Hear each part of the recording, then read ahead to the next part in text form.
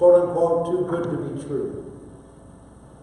We believe you and we trust you that it is true, that we have a Savior born of the Virgin.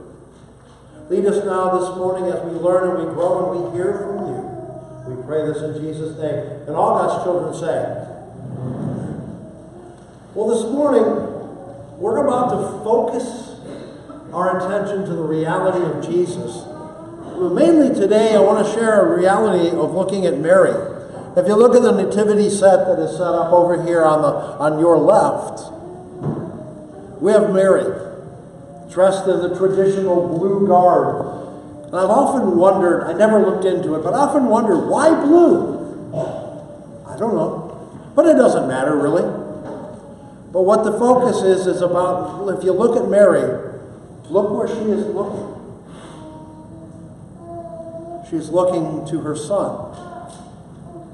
She's looking at the one she remembers 9 months previously. The angel Gabriel came to her and said, "Greetings, you who are highly favored. The Lord is with you." Now, if I was Mary in that boat, I would probably say what? Who? Me? I'm just a child. I'm a teenager. I'm going to be married to a man of my life, Joseph. I'm just your average, everyday person. It sounds far-fetched. It sounds crazy. And in some cases, it does not sound real. But here is this young lady. Gabriel says, "You who are highly favored, the Lord is with you. You shall be with child. And this child will be the Savior of the world." And Mary ponders it, and like a good Lutheran, she asks the question, what does this mean? Okay, I was expecting a little more of a chuckle on that one. But that was her pondering. That was her wondering. What does this mean? I don't get it. I don't understand. And then he tells her, you will become the mother of the Son of God.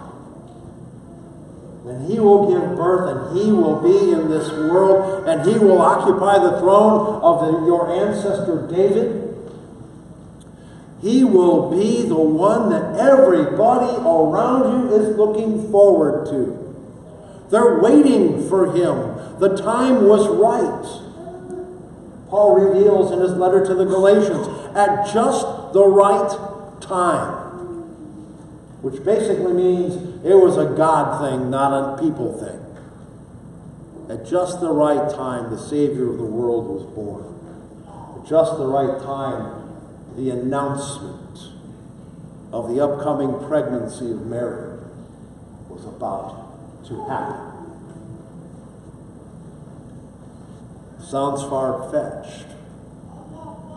What sounds even more far-fetched is what Gabriel says to Mary, and God the Holy Spirit will come upon you, and you will become a mom, and you will have this child growing inside of you. Now that part, growing inside of you, is a normal when someone is having a child. But the Holy Spirit causing the pregnancy? What?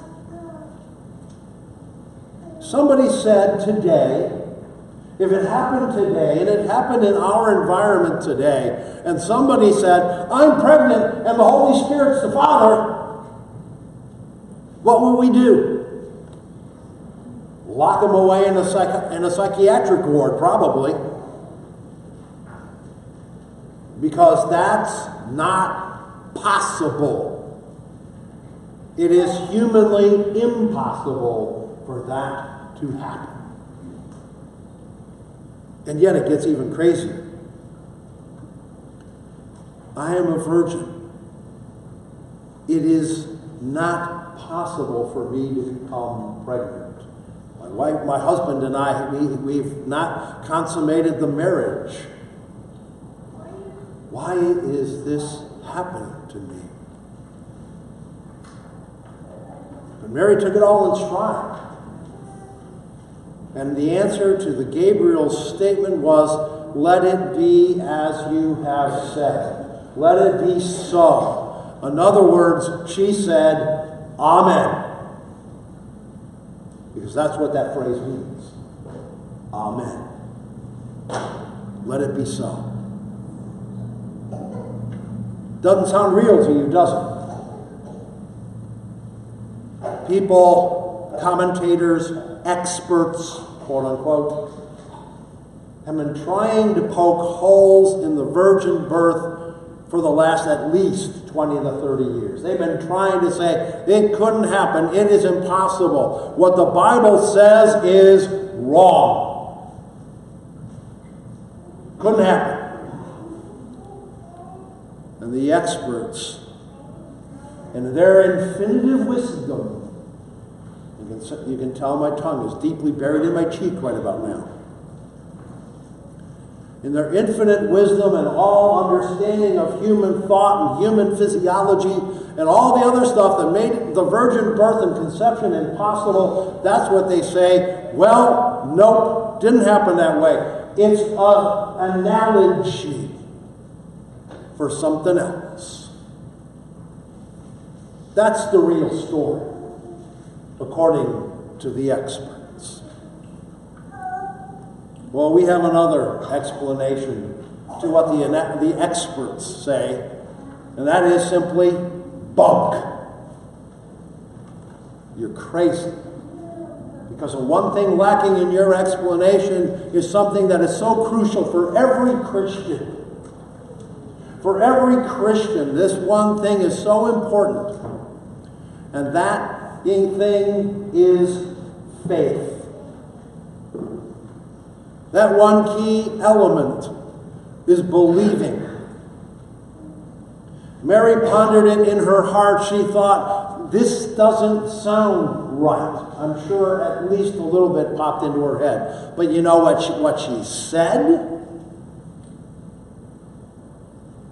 Amen. Let it be. The truth of the matter is, the real side of Christmas is, if it wasn't an immaculate conception, using it in the context of our terminology, meaning Jesus was conceived immaculately. If it didn't happen, Jesus could not be our Savior. Think about it this way. Who has the authority to forgive sins? Pastor James and I? Nope. If you look at the verbiage that Pastor James just spoke a few moments ago, I, in the place of and at the command of my Lord Jesus Christ, I forgive you. It's not me. It's Jesus. It's God forgiving sins. The people in the day of Jesus didn't understand. If you remember the event in the life of Jesus, here are these men. They're bringing a friend of theirs who was paralyzed, could not walk. And this friend wanted to see Jesus because they thought Jesus could heal his friend, but they couldn't get to him. The crowd was so thick around the house, they could not get inside. So they got ingenious. They poke a hole through the roof. This was back in the day when roofs were made out of straw and thatched roofs, and I can imagine being in the living room of the house and feeling the straw come down on my head. What's wrong with the roof? Look up, and here's this kid coming down on a mat. What are the first words that Jesus says to him? Not rise, take up your mat, and walk. What did he say to him? Your sins are forgiven.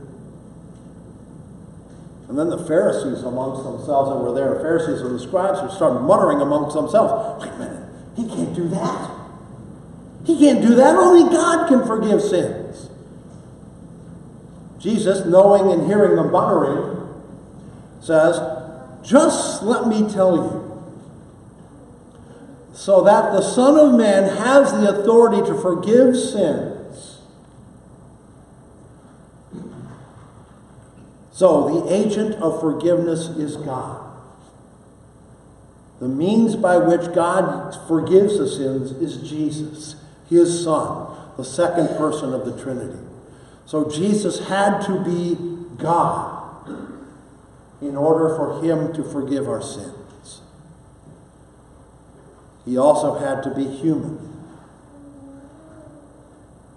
He had to be a human being to experience everything that we experience as sinful human beings, save one.